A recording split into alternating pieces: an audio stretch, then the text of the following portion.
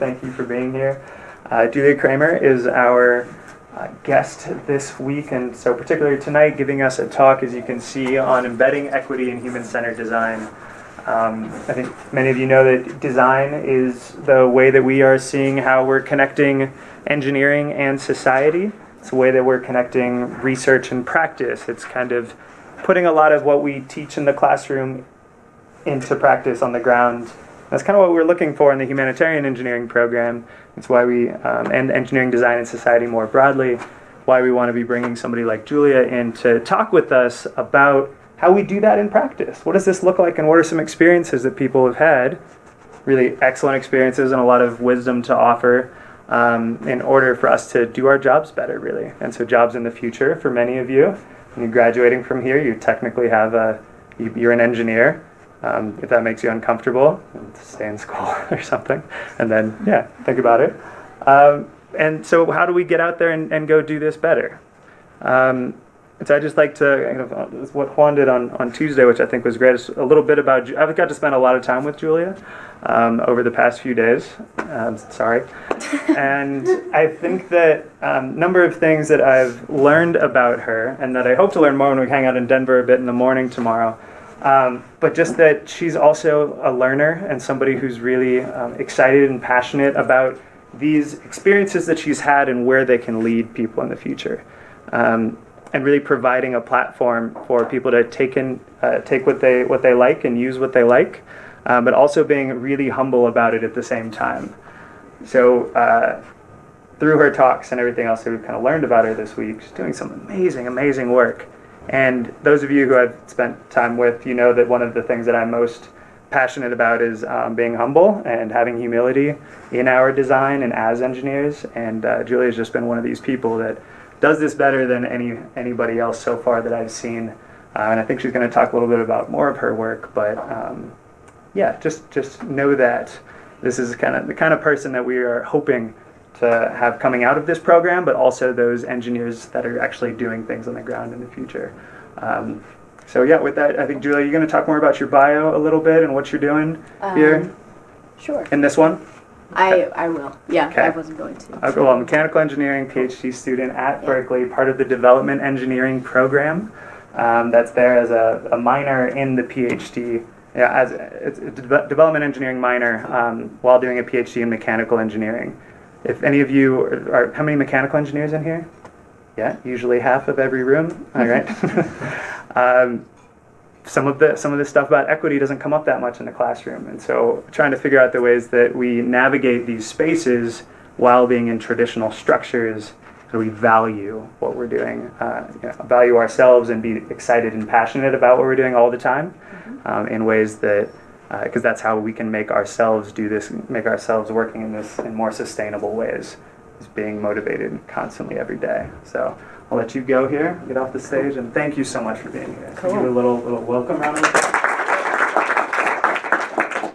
Well, as per usual, Greg is giving me a gratuitous introduction, so I do want to thank Greg, especially for being such a wonderful host, and for everyone else who I've gotten a chance to talk with, and those who I haven't.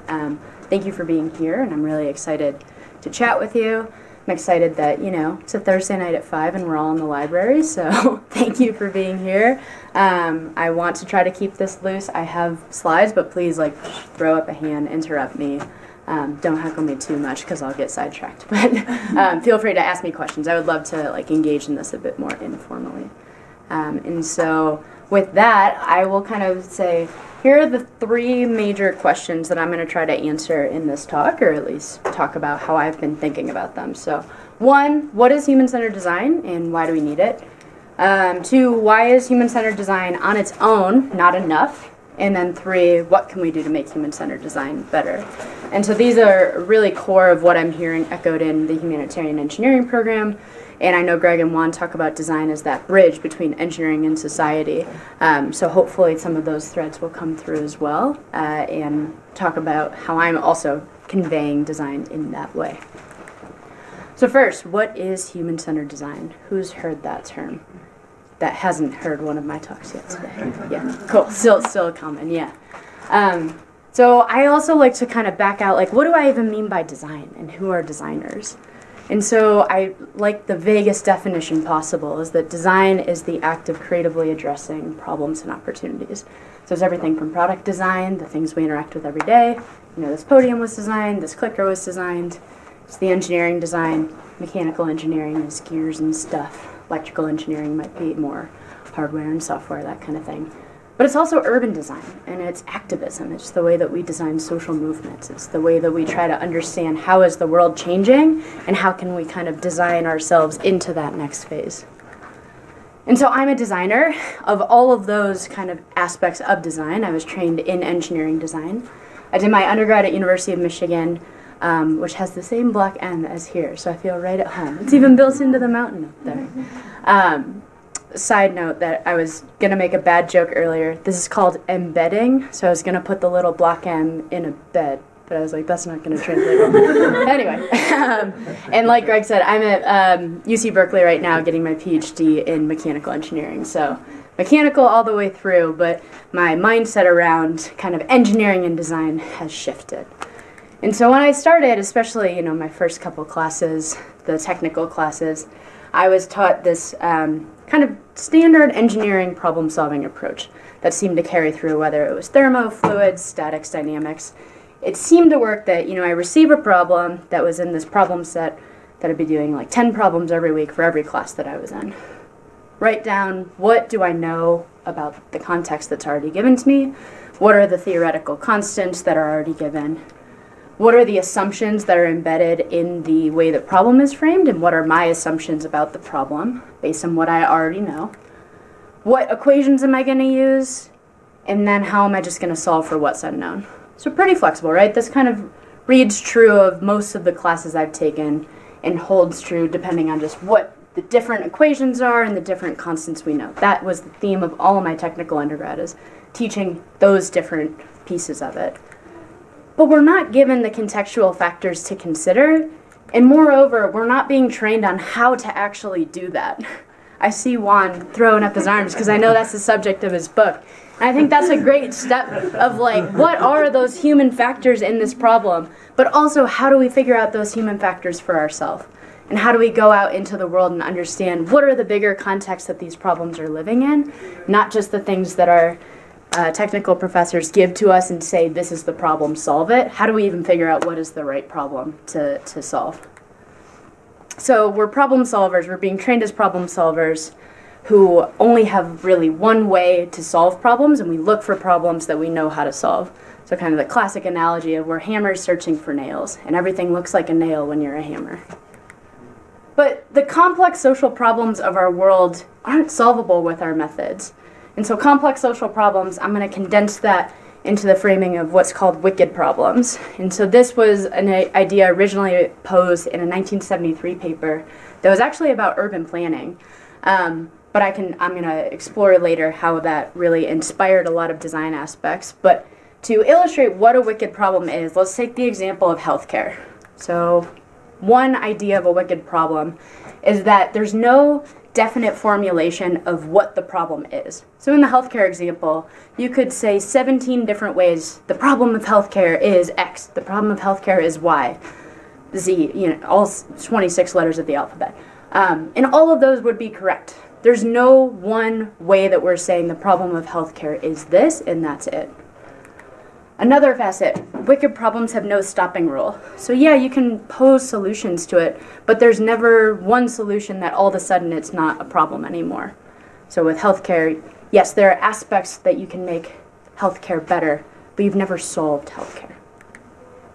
Every solution's a one-shot operation, and so every attempt counts significantly. So especially in healthcare, if you put something out in the world that's trying to solve someone's life, you don't have the opportunity to fail. If what you're doing is not something that you have much agency of trial and error, and every shot counts. And so you have to take that into consideration when you put something out into the world.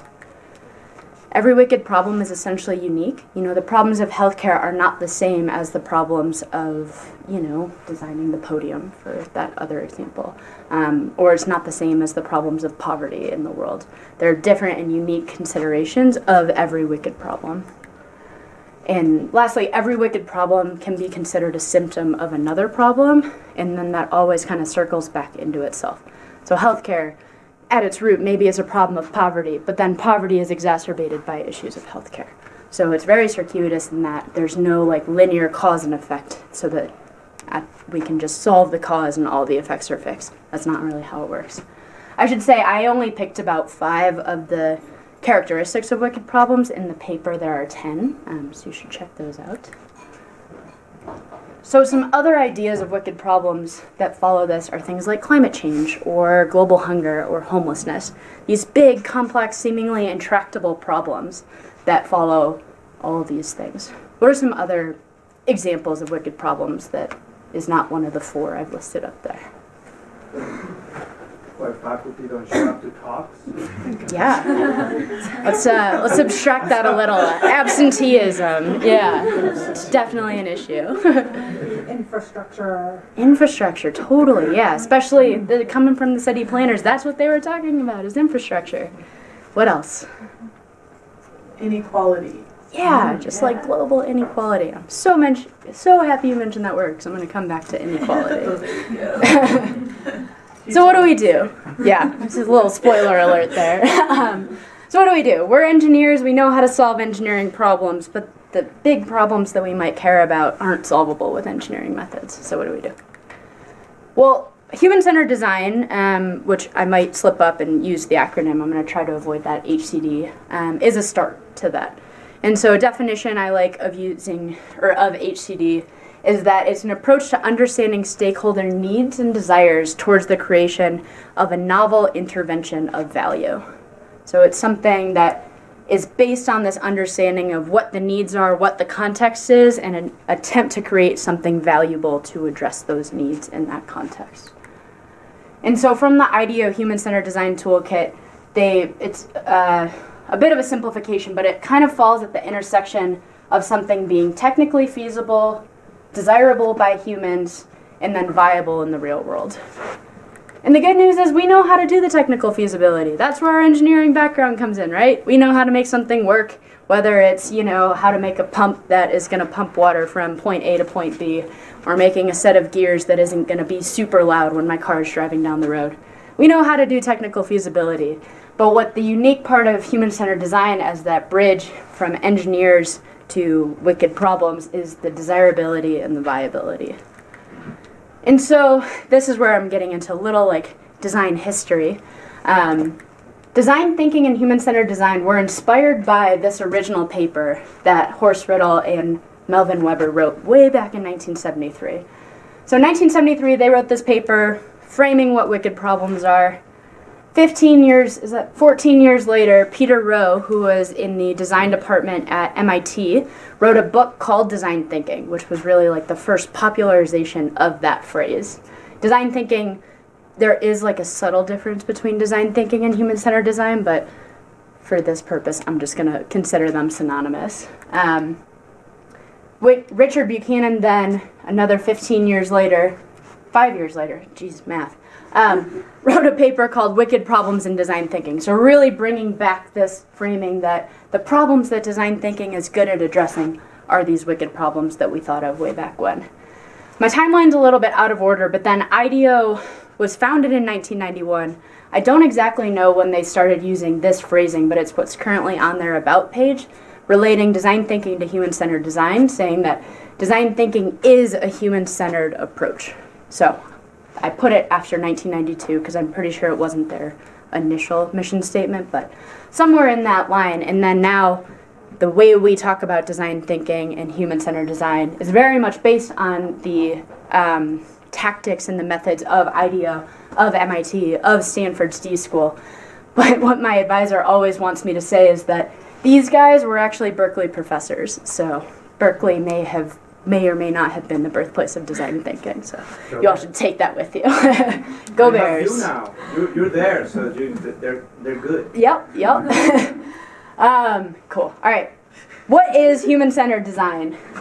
5 general phases, going through understanding research, that's that stakeholder needs, context, all that stuff, making sense of all that research through an analysis process, using your kind of understanding of the problem to then inform some potential ideas that you're generating, building those solutions into more like tangible things that you can start testing with people, and communicating throughout that process. But to make it even a bit more simplified, it's basically this three-step approach. You build empathy by learning from your users, you generate ideas and you build solutions, and then you test and you iterate until they work. So going back to that Venn diagram, we got desirability, the ideas and solutions, kind of that in between, and then we've got viability. Can I ask you a quick question? Please. Can you go back one more? And these are, so you're saying phases, are these happening simultaneously, and or is this an order?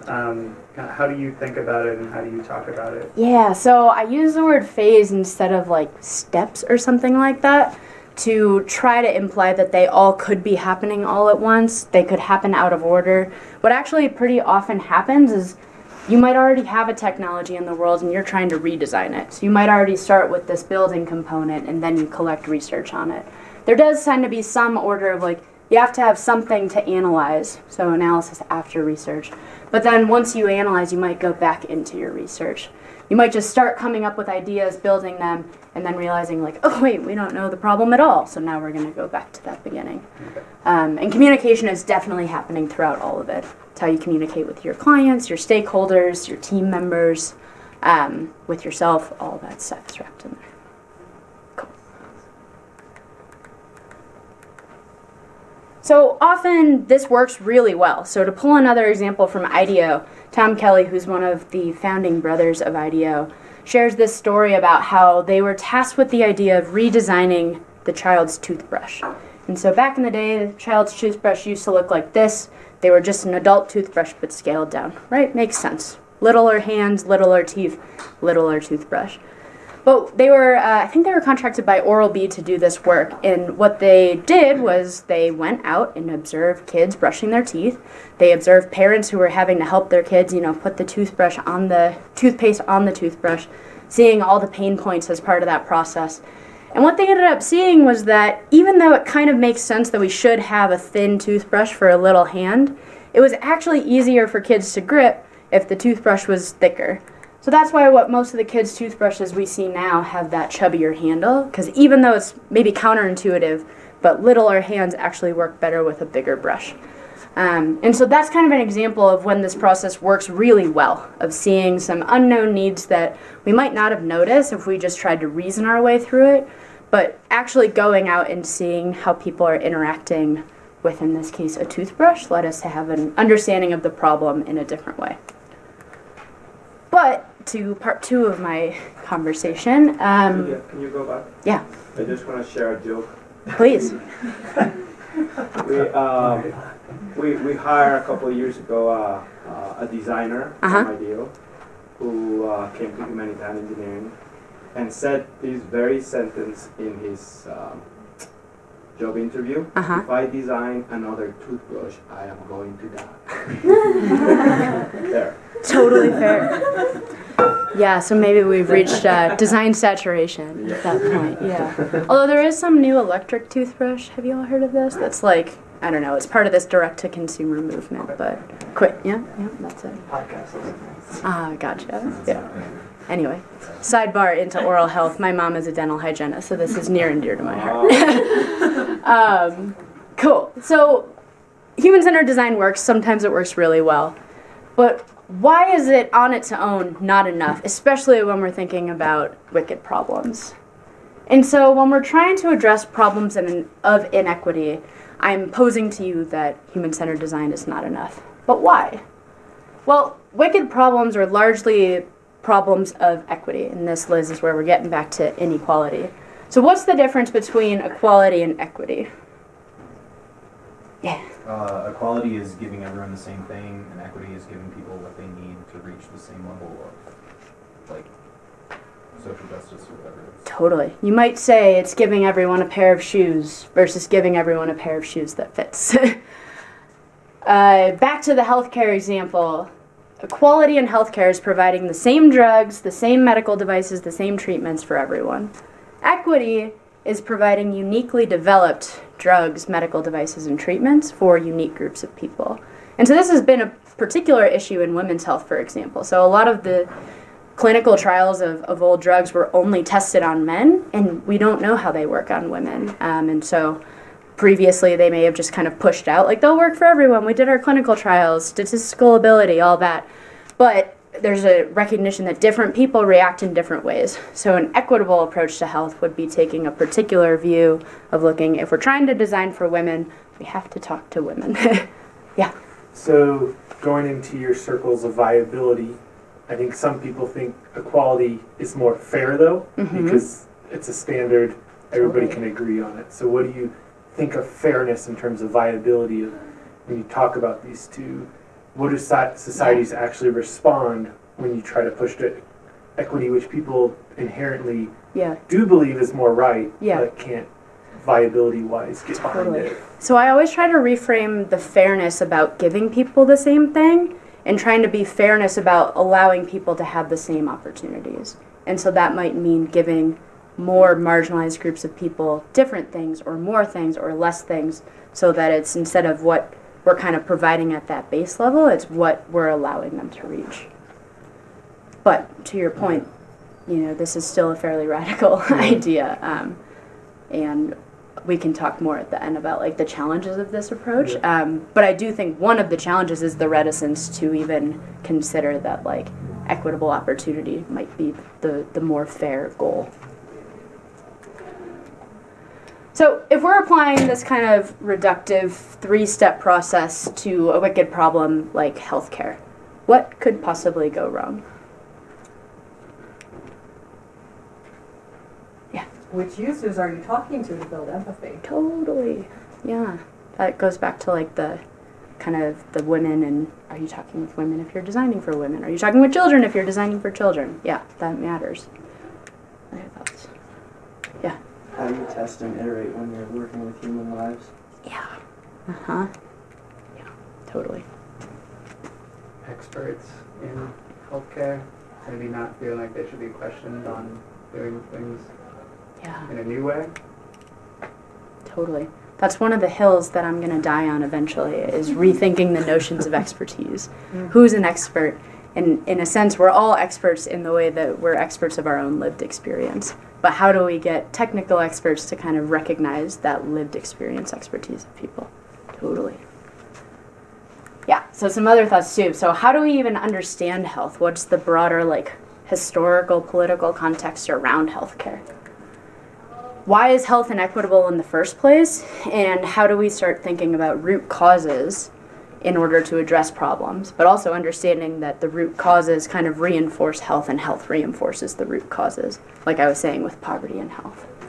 And then, to your point, yeah, we can't really afford to fail when we're talking about people's lives. There is some testing that we can probably do in a not as risky situation, but how do we figure out what those less risky situations look like? And so I always love throwing in an Einstein quote. Problems can't be solved at the same level of thinking that created them. And so if we're trying to solve problems of equity, we have to explicitly think about equity. We can't just be relying on the status quo, because that's exactly why these problems exist in the first place.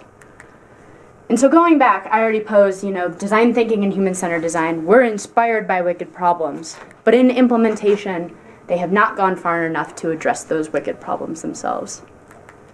And so, I guess to summarize that, I already said that. To solve problems of inequity, we need to explicitly think about equity. I'm going to get that tattooed across my chest. So that leads to then part 3 of the talk. I'm going to do that in time.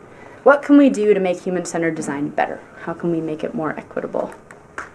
I'm posing that there are 2 key pieces, certainly not at the risk of saying that nothing else is needed in this formula, but at least these 2 key areas from some work I've done that shows me that we need to engage in co-design, and we have to think and act diplomatically. So that first one, engage in co-design. So how many of you have heard of participatory co-design? Is that like a term that makes, cool, couple, yeah. So I think it's the general premise is that you're trying to design with people as opposed to designing for people. But I like this ladder from a paper from 2013 about co-design that's talking about the different levels of like stakeholder engagement. At the worst level, it's denigration. You're actively putting those down who you're trying to serve.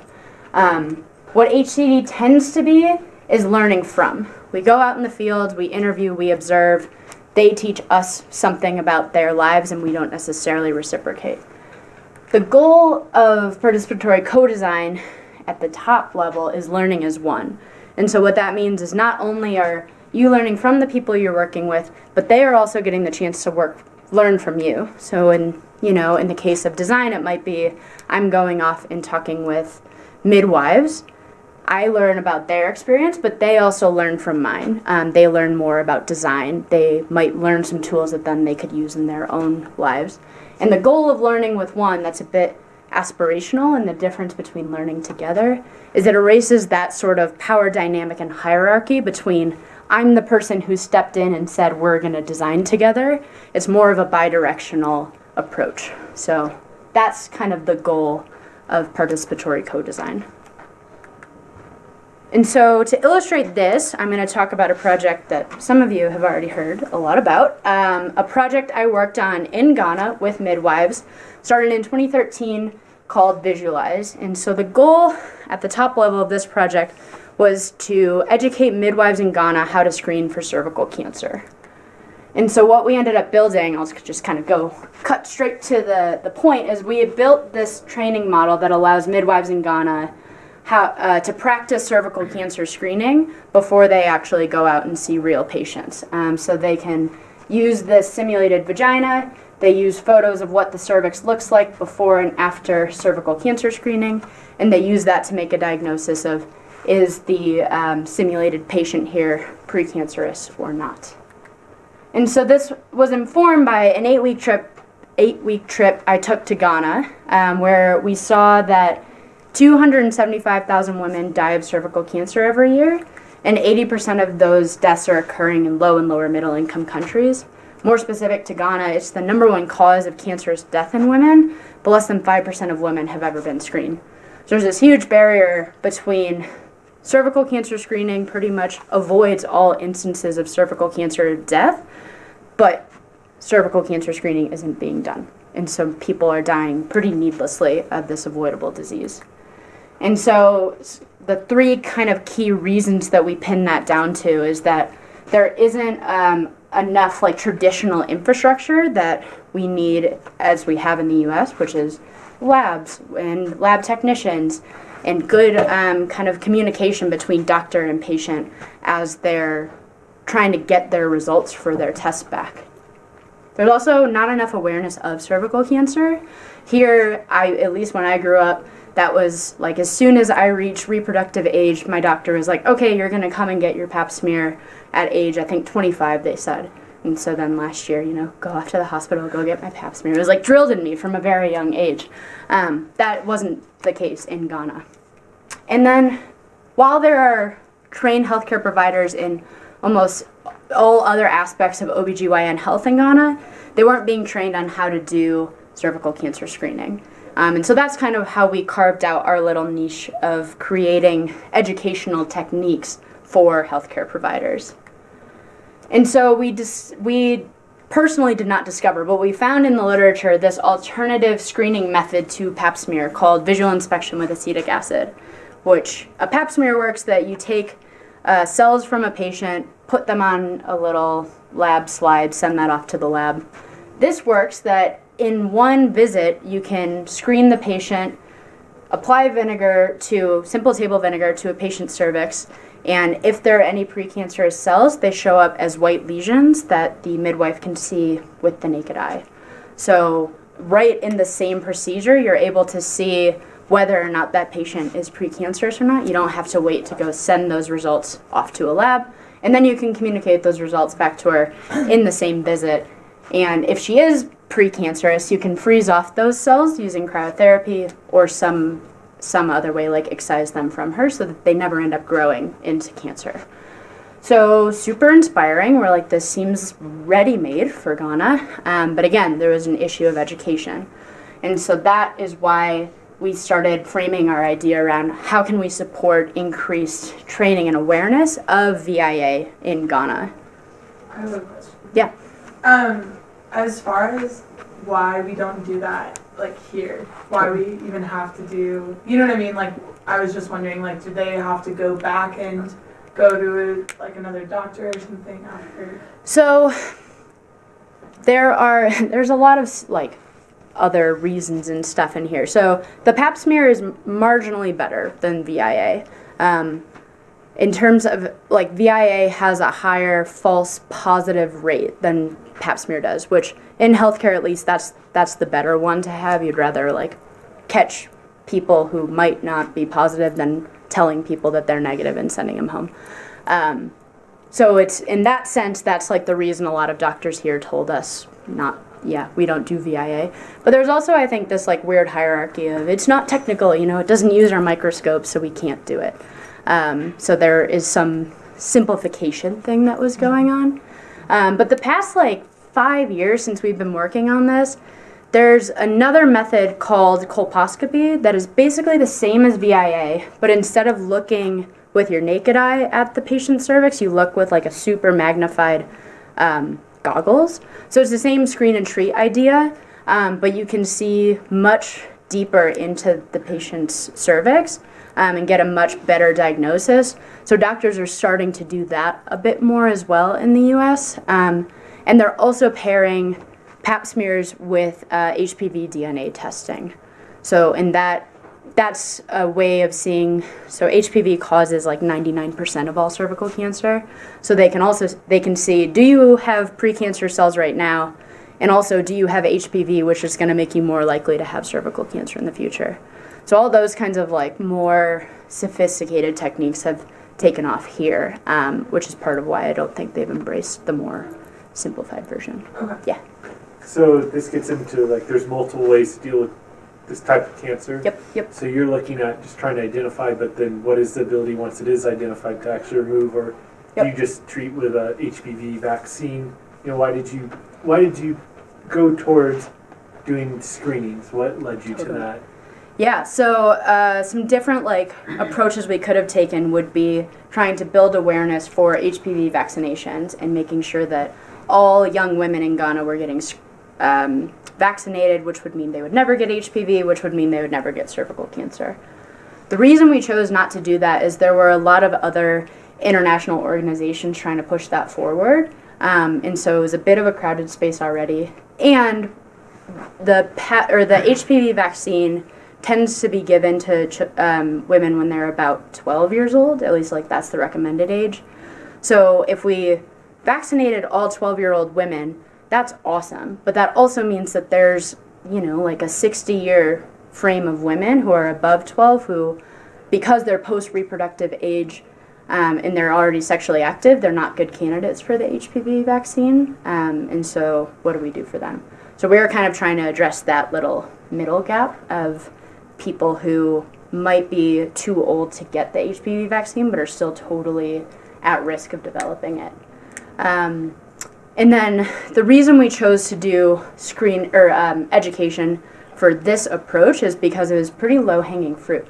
We wanted to do something that could have an impact right away. I'm under no illusions that like in 20 years VIA is going to be the gold standard. I think it's, again, kind of just a stopgap, but it can work right now with a fairly like less coordinated push than it would take to get like global coordination on doing an HPV vaccine campaign or something like that. Does that answer your question? Yeah, that's great. Cool. So our general theory is that if we put out these box trainers and curriculum into schools, midwifery students become proficient in VIA, midwives go out and perform more VIAs, they screen more women don't get cervical cancer and don't die. That's kind of our theory. You'll probably notice that I haven't mentioned co-design once, and I've always been talking about me and my design team and what we did.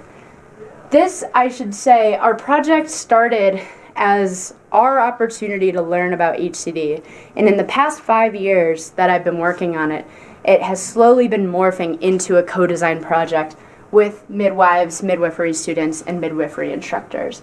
But the specific piece that we're trying to co-design, in hindsight, I wish we could have done the entire device development as a co-design project. But, the part that we're co-designing now is the development of that curriculum. So like I said, I'm trained in engineering design. I love education. I love public health. But I'm not trained in developing healthcare education tools. And so on one of our more, I think it was our 2014 trip, we connected with some midwives who are the foremost, experts in VIA in Ghana. And they, as part of just like out of the goodness of their hearts and as something totally out of what they get paid to do, they go out and train more midwives on how to screen for cervical cancer.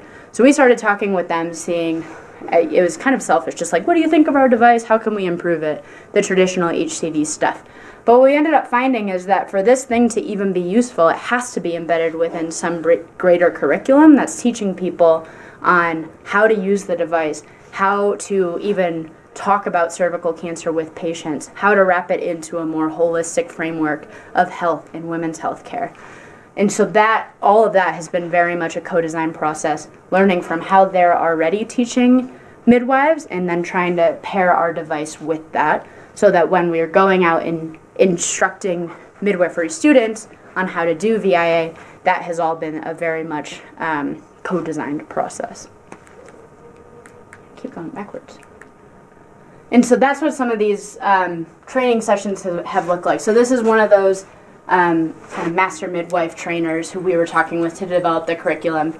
And she's using an older version of our device, because I think that was our 2014 trip, to teach midwives on how to do this. And so I was just sitting in the front of the class just kind of taking photos of how people were using it, but the actual instruction of the thing was very much developed in partnership.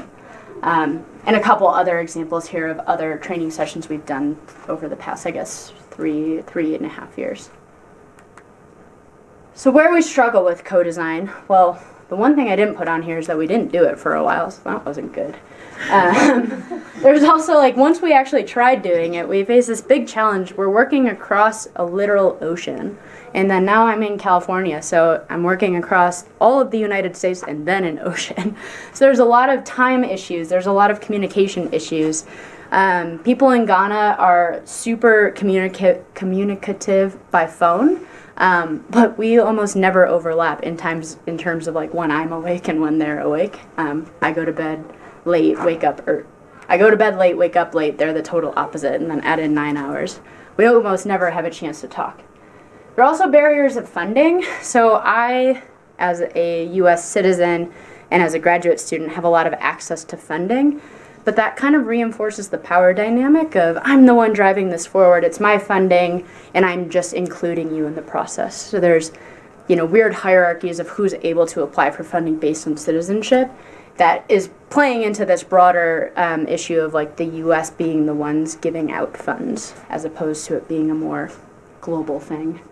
And then, I guess the last point, are we just doing co-design in name, or are we actually embedding it into our practices? Has been a constant checks and balances that we've had to go through.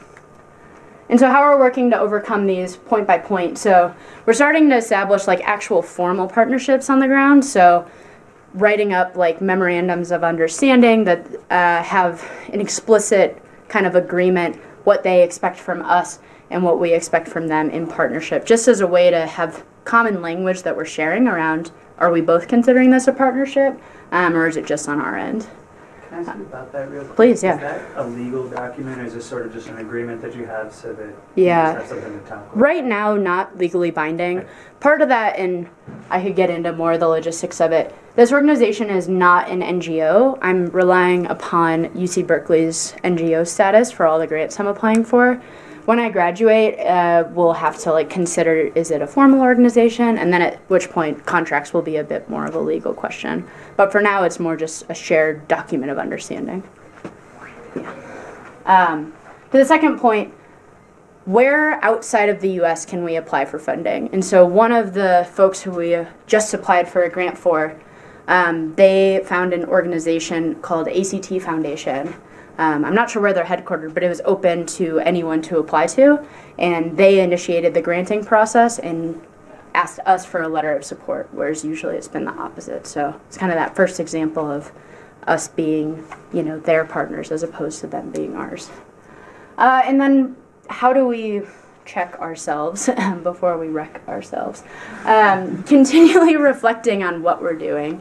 And there's no formula to this, but every time I'm trying to put a trip together, making sure that I'm not just stopping by just to say hello, but it's really about trying to engage in this like mutual shared agenda of pushing this program forward, and seeing what our stated goals are and do our processes align with that. I wish I had like a better formulaic answer to that, but I don't think there is one. So to kind of abstract a level higher, how is this framework applicable to other types of programs? So some takeaway points from this, I would say, is invite co-designers, but also allow yourself to be invited in. So keep your ears to the ground of seeing what are all the different things going on. Don't assume that everyone you ask is going to be psyched to work with you, but also just make yourself available and put it out there that you are interested in that partnership, and folks who need maybe an engineer or a designer should feel as comfortable asking you for permission as you are asking them for permission. Figure out what allows you to do your work, and then how can you create access for your co-designers to do that work as well. So funding being kind of that example again, that's a huge privilege I have being a US citizen, so how can I start to create access for my co-designers to also access funding? What are the kind of the barriers that I can work to tear down from within that would allow more space for others? And to the third point of that checks and balances, just practicing reflexivity, which is from educational curriculum, but it's basically just the idea of reflecting and then acting on your reflections. Yes? So these principles of engaging in co-design, are you guys figuring it out? I mean, do these come from you? Do these come from you in conversations with other co-designers who are tackling other wicked problems? Where is this coming from? Yeah, so I mean, these three are meant to be, just abstractions of these very tactical ways that we're overcoming our struggles. This, again, is not, what am I trying to say?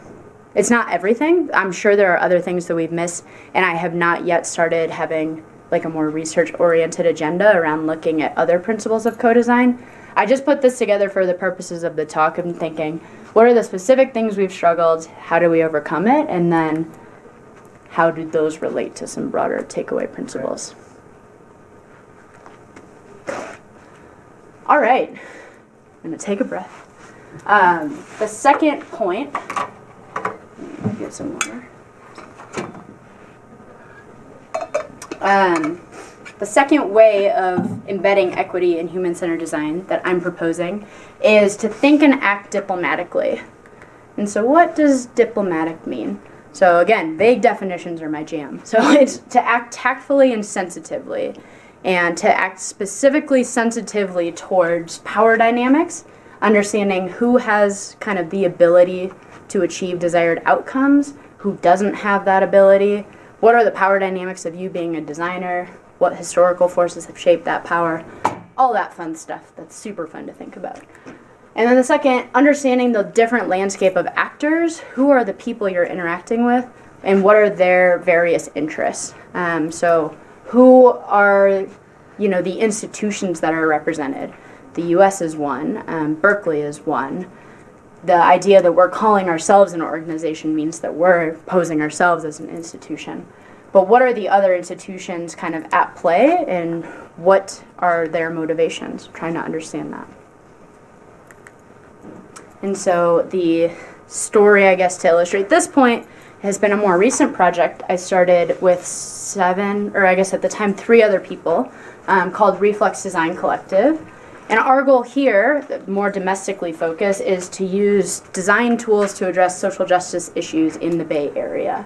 And so we're trying to be intentionality about bringing diplomatic and political thinking into design itself. So what that looks like is we've got this very kind of multidisciplinary group of people, a couple engineers, 2 students, 2 city planners, a service designer, and like a finance person, all working together and thinking, what are kind of the roots of these wicked problems and how can we use human-centered design to address those? And so there's three main things that we do. We're advisors for other kind of politically minded design groups. We're field builders and thinking like, what does this practice of equity design look like? And the most well-developed section we have is facilitating equitable design processes. So what that facilitation piece looks like, there's a lot of like threes in this presentation, I'm realizing, which isn't necessarily intentional, so apologies for that. We facilitated design for healing, design for internal group dynamics, and design for between group dynamics. So just super quick examples of what those have each looked like. So at last year's Empowering Women of Color conference at Berkeley, we did a 2-hour design session on giving participants tools to understand what are kind of the traumas that they're dealing with in their daily lives, where did those traumas come from, and how might they like design a solution to take back some of the agency and healing themselves in the process. And so this was super cool. It was kind of a prototype at the time, but so we got everything from I'm going to make like a self-care checklist to someone had designed a conversation that they were going to have with their dad, who they had had historical trauma with.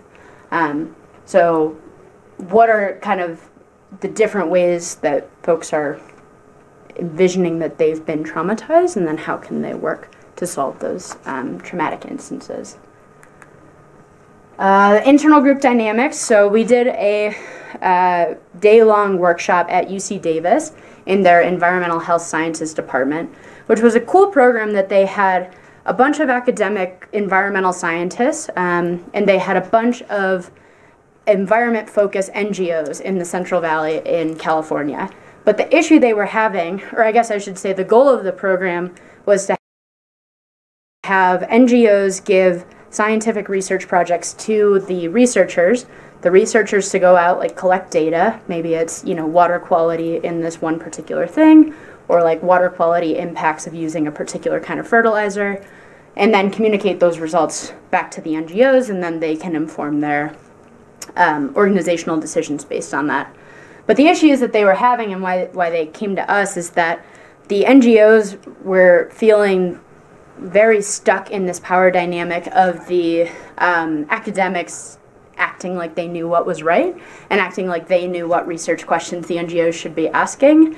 And so the NGOs not even necessarily getting the chance to say, no, this is what like the people who we represent are actually dealing with.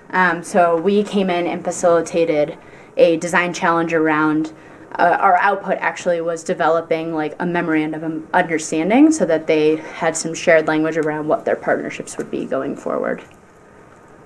And then the final one, oh yeah. Red line is? Yeah, so that was like different time points in their engagement. And so the popsicle sticks were like different actions that they would take. I'm not actually sure what the slinky was for at that time. It's a good question, I'm not sure. And so kind of that last phase between group dynamics, so the illustrative example for this, in December we hosted a weekend-long design challenge that was bringing together unsheltered folks in Oakland and city councilors, city staff members, and residents in Oakland to try to mutually address issues of homelessness in District 3, which is the West Oakland district. And this was a super interesting project because we were actually approached to do it by the Oakland District 3 City Councilwoman.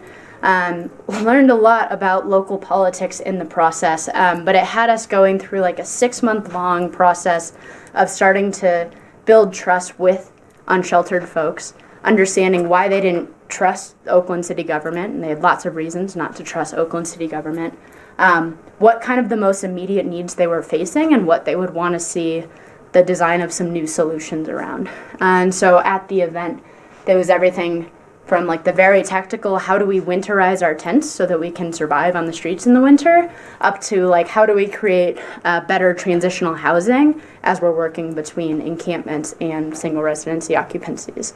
And so our role was really just in facilitating that process of unsheltered folks teaming up with residents and trying to mutually come up with solutions. Yeah. Can you go back 2 slides? Thank you. The healing. Yes. Oh. That one. So to play devil's advocate here, since you're interested in the politics of expertise, if I hear you presenting these particular experience, and I happen to be an expert trauma counselor or psychologist, I'd probably say, wait a minute, what are you doing? You have no expertise in dealing with people in trauma. Yep. This is totally irresponsible. Mm-hmm. And right? And then I will throw my credentials in front of you and say, you have no business dealing with these issues. Totally. I wonder, how do you guys deal with that? Sure. Stuff? Totally. And that's a good kind of remark on the problems that like design can solve and some of the work that other folks are doing. This work was actually inspired by the 2 of our Reflux folks who had a background in public health and had a specific framing on trauma-informed healthcare. So it was a bit coming from their educational experiences. Granted, they were fresh graduates, so they hadn't had 20 years of experience working in trauma-informed care.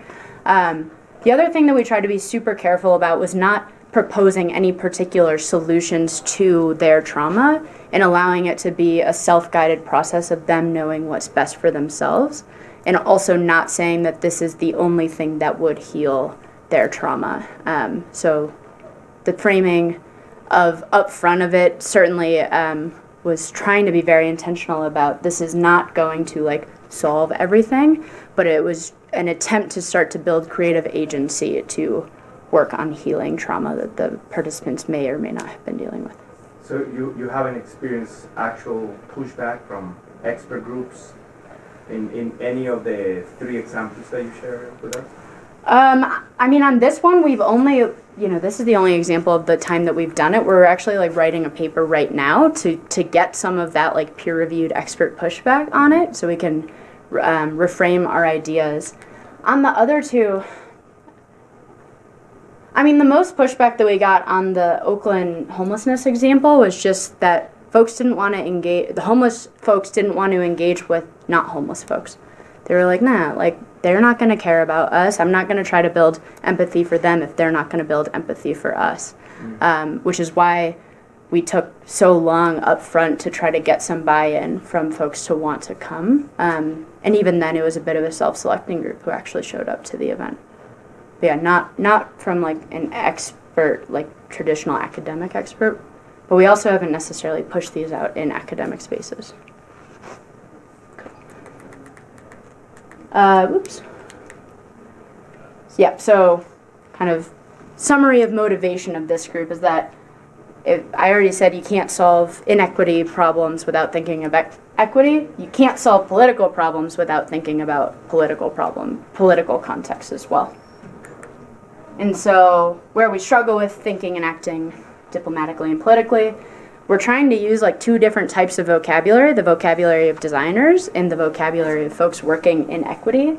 An example of how that's come up is we're in the Bay Area, we're right next to Silicon Valley, and so we talk about design for equity, and some of the venture capitalists who have overheard that, they're like, do you mean equity like in your company? Like, are you talking monetary equity? No, social equity. So being very aware that there are very different vocabularies that different people have.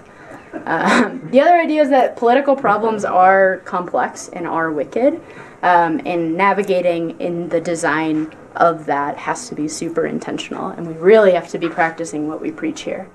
And there aren't strong examples of precedent of other folks who are really doing this like on a large scale, not the same way that there is of folks doing human-centered design work or of folks doing activism work. The intersection there is being built kind of as we speak. And so how we're working to overcome that, paying very close attention to the words we use and the words that our design peers use and our equity peers use, and trying, when possible, to define what we mean by certain things. But, stuff comes up. So just being kind of very humble and candid about this is where we're coming from has been the biggest boon, I think, to our success. I like this idea that design helps make complex problems into complicated problems. So it's wading through some of that morass of here's all the crap that's going on in my brain, but I'm going to apply my design tactics to help me at least understand a direction forward so I can start to move the needle on trying to address it. And then we're currently working to build a network of other folks who are working in equity design. And so what that looks like, I didn't have time to put this on a map, but we're part of a group of 6 or 5 other organizations that are in Orlando, St. Louis, Palo Alto, Oakland, that are also considering what is equity design. And so I'm happy to connect if any of that looks interesting. I have contact information for all of them, but all great folks, all thinking about similar types of stuff. And so that kind of takeaway framework, I guess, abstracting out from lessons I've learned. Learn the vocabulary and try to empathize with the people that you're working with. So practice empathy not only in the design spaces, but also in the ways that you're approaching design. Try to understand the political and diplomatic context of the problem you're working in and iterate through that. You're never going to understand it all at once, so keep checking back in. Also, like, politics change, you know? Maybe they don't change, you know, every day, but they certainly change every 4 years. They certainly change with every election. But I'm also talking about, like, the more localized, not necessarily electoral politics, just the different interactions that we have with governments and with each other in the social systems that we live in. And then finally, find your kindred spirits and try to draw strength in numbers. So what are other folks doing? How can you work with them? How can you learn from them? And try to build up each other while also being very critical and critiquing each other. So critical friends is the way someone just posed it to me. You'll hold the ladder as they're climbing it, but you'll also maybe tell them when their ladder is in the wrong place. So to answer those 3 questions that I pose, human-centered design helps us solve problems, but on its own, it doesn't address wicked problems. So we need to embed equity into human-centered design by engaging in co-design and by thinking and acting diplomatically. And that is all I have. Right on time. Thank you. So it is it's 6 o'clock here. So other questions? And I think at this point also, if you have to leave, please feel free to go. There are snacks on the other side of that bookshelf, turns out. They weren't super accessible, which is why I'm still hungry. But yeah, questions real quick, but then of course feel free to go, and Julia can hang out for a little bit here and have some more informal conversation as well. Any questions real quick? Or do you have here? Advice you're looking for? I was super clear all the way through. Yeah. So what do you feel about yourself of you didn't do co-design in the beginning of your project? Like, I think the same thing about the things I've worked on, like, oh shit, I didn't do that. Like, yeah. I get really upset about myself. Yeah. I don't know, but how do you work through that process? And you say, like, with the people you're working with, like, guys, I figured this out, we got to step back 5 steps? Yeah. Or how do you start to manage when new education and new thoughts come to you halfway through a project or at the end? Yeah. Yeah, I mean, first I feel really terrible that I, like, messed that up. But I think I appreciate the intro Greg gave me, because I guess I consider it to just be a learning process. Like, yeah, that was really bad, but there's no way that I can change the past. The best I can do is start to repair some of that damage I've done going forward. So trying to understand why what I did wasn't the best, but why it happened, so that I can try to make sure it doesn't happen again. Which is obviously not like a fun thing to be thinking about, but it's been the most important thing of understanding why is co-design necessary. And it was only in learning about co-design that I was like, yeah, this is great. And then I was like, wait, yeah, I haven't done any of that. And so better late than never, I guess. Yeah. So then what do you talk to students and other people that are now thinking, I'm about to graduate, I want to try to do this, but I don't know if I feel fully ready for co-design. Greg didn't even teach us that. Like, what's going on? You know, like, So am I ready to go try to Learning.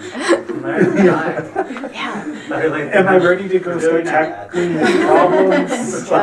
I mean, a lot of people come out of like, I feel really pessimistic that like I'm not prepared. Engineers really suck at this stuff because I mean we're always working to fix that, but should you go for it, right? You know, yes, it's good to learn from these problems. At the same time, we got to be careful failing. Yeah, exactly. exactly. At the same time. So no, and give to students. I like hear the contradiction in kind of what I'm saying, but finding people who are different than you who can start to fill in some of those biases is like an immediate thing that we can do right now.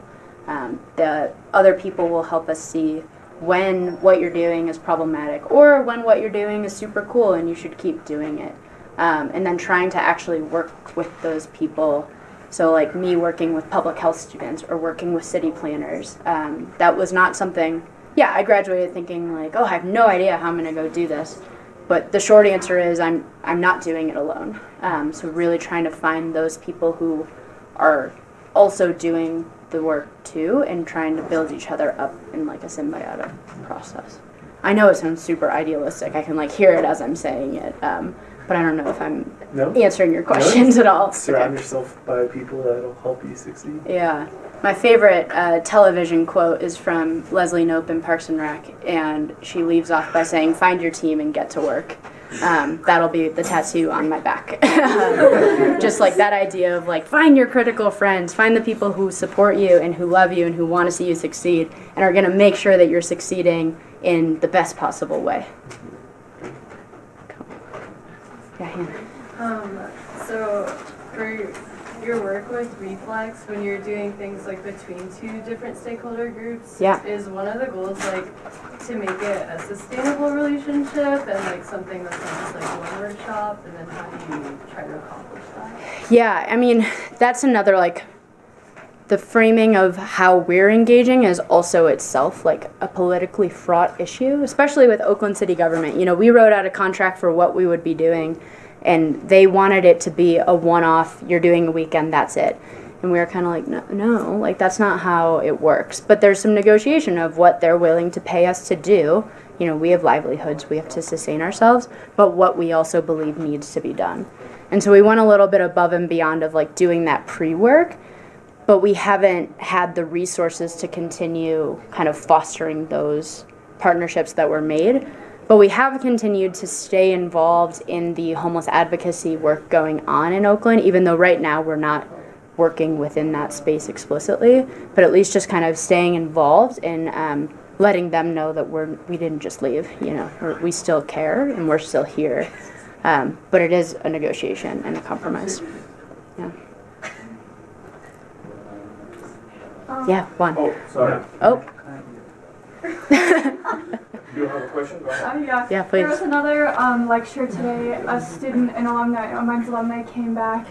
She's doing grad school at Virginia Tech in engineering education, and she was just talking about how she got through undergrad with all of these technical classes and courses, and then she's at the end of her undergrad and she's like, that's it, that's all I can do, and kind of looking at these unexplored spaces in engineering where you don't really see the application of engineering in politics and in social justice, and then you kind of, this is what I'm going through now, you guys are kind of open to all of these things where you can apply your technical skills, but also your passion and understanding of the need for social change.